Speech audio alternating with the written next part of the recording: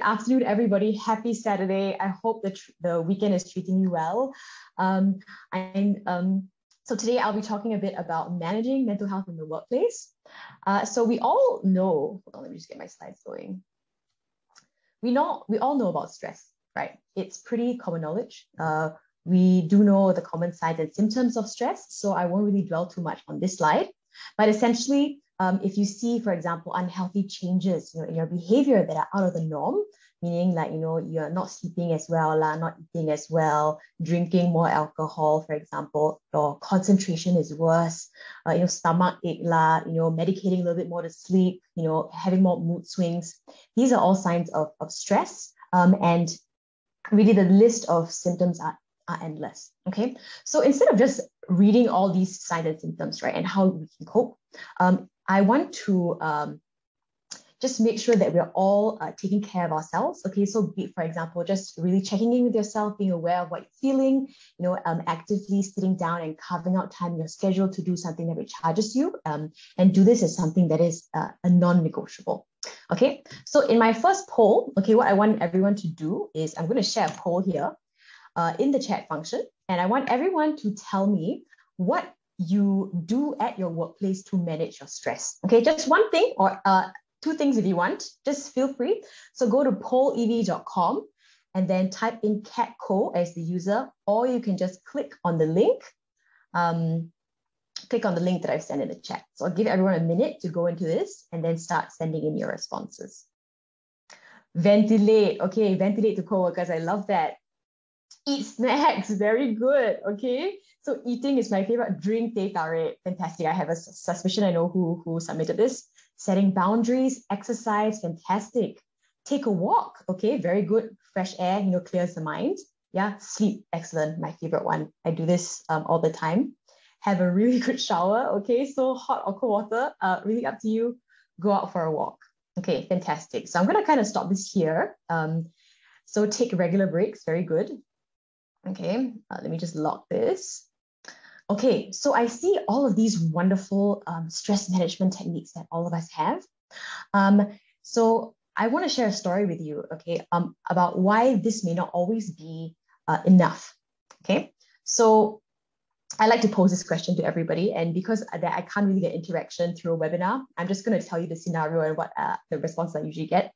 So I usually go up to someone and I say, what would you do if I'm trying to headhunt you? Okay, and I am trying to get you to join my company.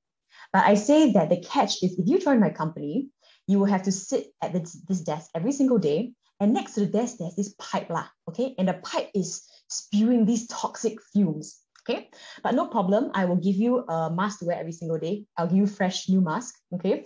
And the chance of you getting lung cancer is about 80%, yeah? The pipe is also damn noisy, okay? Very, very noisy. And the chance of you going deaf or getting some hearing kind of thing, right, is about 75%. But if, okay, you join me, I will pay you triple your pay. Okay, and if you get sick, I will give you the best doctors that you can ask for. I'll give you the best hearing aid to help you when you're deaf. Okay, would you join my company? So the most common answer that I get is absolutely not, no way, right? And I ask them, how much money must I pay you in order to come and join my company? And usually they say, no amount of money is enough. Yeah. So when I ask them, what do I have to do? What do I have to fix in my company to make you come and join me, right? And so the obvious answer is fix your pipe lah, right? Fix the pipe and I will join you, right? So it's so blindingly obvious when this is it's so glaringly obvious, when there is a threat to our physical health. And we know that no amount of money can convince us to join or stay in that company. It doesn't make sense, right? But what if I were to tell you that lots of companies are actually doing this today, but with our mental health? They go, oh, come and join me, work long hours lah, I stress you to the bone lah, work you until you want to die lah. But then suddenly, if you get depression, free counseling, okay? Free stress management talk for everybody, right? The company cares about you. Yeah. And so I'm not saying that these interventions are not good. Okay. These things like stress management, mindfulness, counseling, they're all very, very important to have in place. But these interventions are usually more downstream, right? And are used to support staff that are already starting to show signs of distress. So we need to start looking more upstream to fix the problem at the source and ask, what is causing me to become sick in the first place, right? What is causing my colleagues to come sick in the first place? And how do I fix the pipe instead of waiting for myself to get sick, right?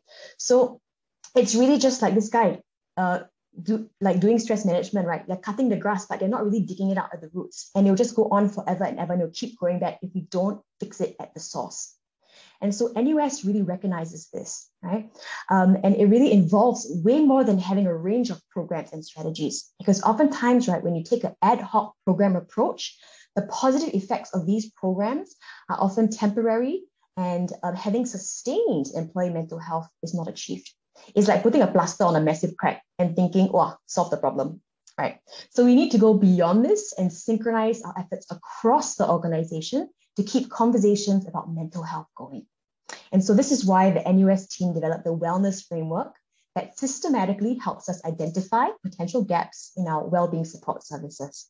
The framework recognizes that well-being exists on a spectrum, and it helps us map out the different stages of a person's well-being journey, from well to at-risk states to diseased and recovery phases. So the framework was designed to help organizations think of how they can support each employee at each of these stages. And very often we see companies fail to recognize the at-risk groups and the people in recovery. Yeah. So therefore we see things like a lot of solo EAP programs just popping up, which often isn't enough to address the systemic issues or help with preventing the problem. Okay. So once you have the well-being journey mapped out, we wanted to make sure that the organization was accountable on 3 different levels. The culture and leadership level is very important. The second level is having the right systems and infrastructure in place to support well-being at work. And lastly, having the right support services and resources in place for the individuals at each well-being stage. So then we systematically mapped out the types of intervention we have for each level, okay, and the corresponding stakeholders in charge. I would say the most important thing is that your leadership is involved and they come together and they commit to developing and implementing a strategy for mental health that caters to the entire spectrum. Another example under systems and infrastructure is flexi policies. And you can see that there are different policies catered for different people at different stages of their well-being journey. And the same for the support services and resources, where you have peer support and coaching for more of the well and at-risk groups, and then more external professional services for the ill groups, and return to work support services for those in recovery who want to readjust back to the workplace.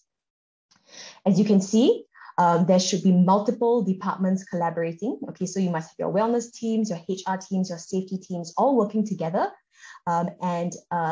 Because this goes way beyond a HR function, and you need close collaboration between all stakeholders. Yeah. So basically this slide is just to show how complex it can get. The one at NUS is, I think, 3 times as complex as this once you've mapped everything out. And once you have the whole picture of what services you have, you're able to look and see where are the gaps and what can I do to improve my system, right? And of course, lastly, we have the effectiveness column where we can review and measure effectiveness through the different performance indicators. All right. So what has been stressing people out then, right? We've all been thrown so many challenges the last 2 years. You've got to adapt to home-based learning, remote working. But the top struggle by far was not being able to unplug and the stress that results from that, okay? In terms of working remotely. Yeah. So the top struggle, so they studied over 2,300 remote workers all over the world. And they say that even though there were many perks from working from home, like, reduced commuting time, they find that the boundaries are blurring and they don't know when to switch off. So almost about 50% of respondents also say they felt like they were working more now from home as opposed to working from the office. What's also very worrying is that there is a large bulk of people saying that they're finding it harder to communicate over video and they feel more lonely. So this is especially true for our international colleagues who may not have family here, or for those that live alone or starting a new job, and then their workplace relationships are not established yet, or even for extroverts who are suddenly unable to hang out with colleagues at work.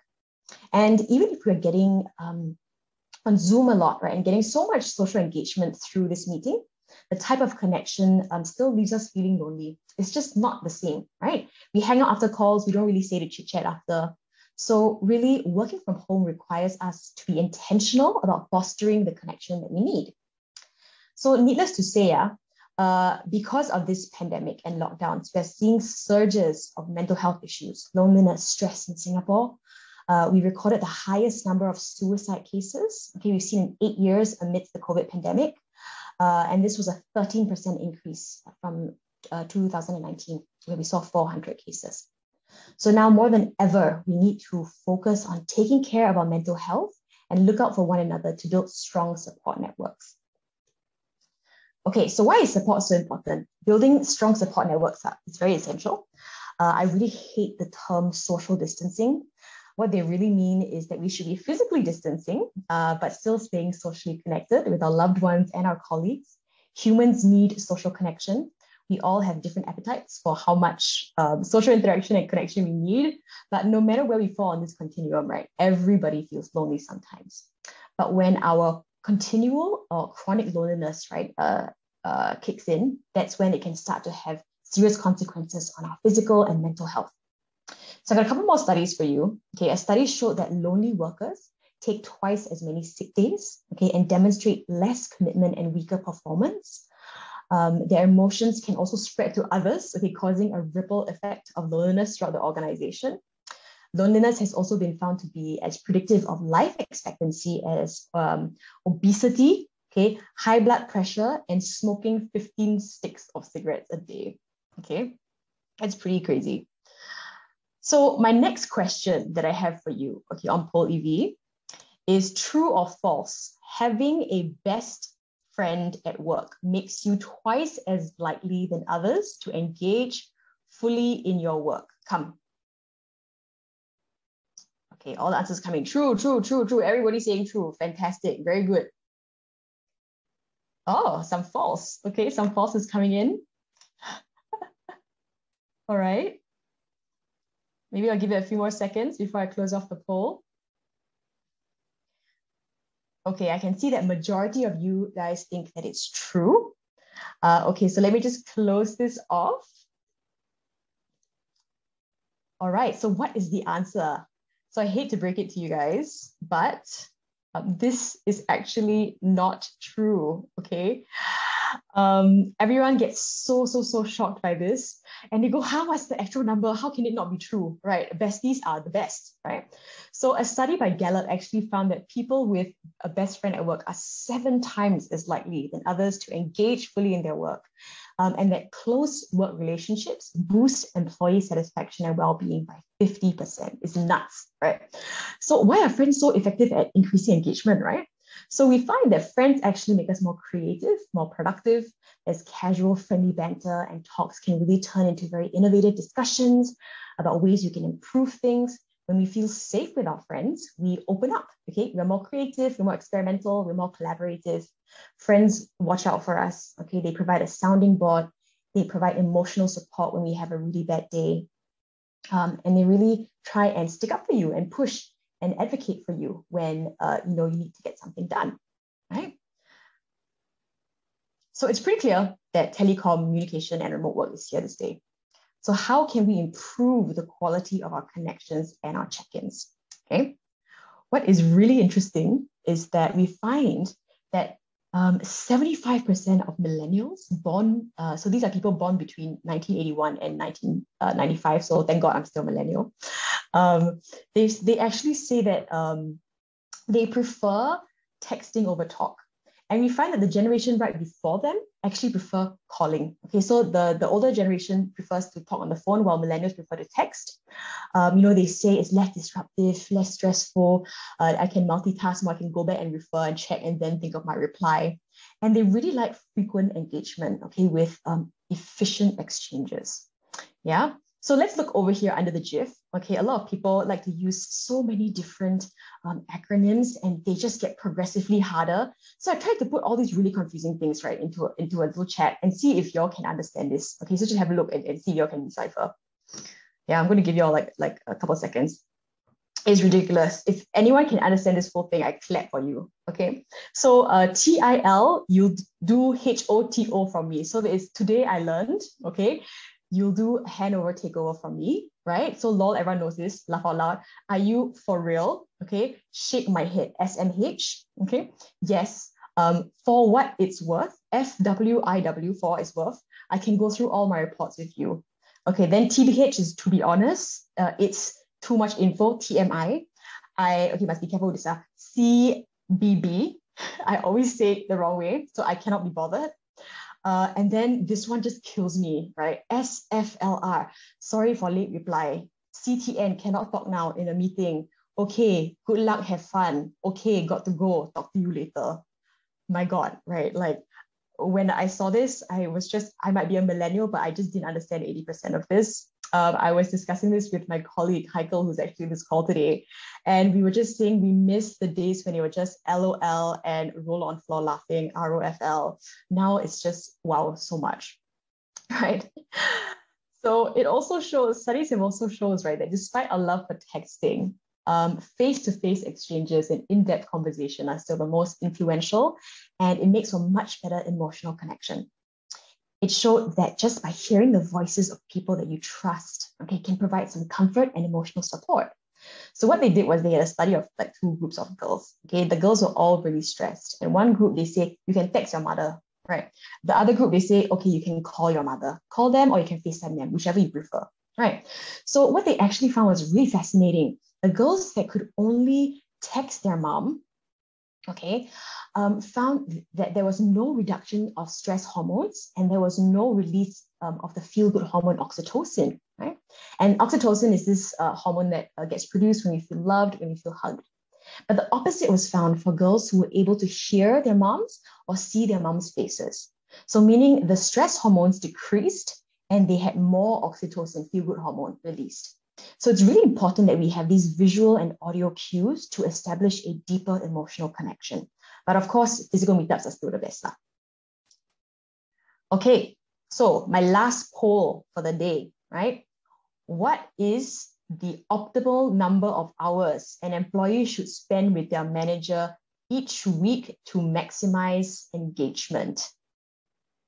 0, very funny, I love it. 0, totally don't need to see boss. Wow, who put 0 must find out who you are. Okay, 1 hour is a popular favorite, right? Nobody's choosing 10 hours. It's very interesting. 10 hours a week, your boss might be, wow, can quit already. Okay, so 2 hours and 1 hour is a hot favorite. 4 hours, wow. Okay.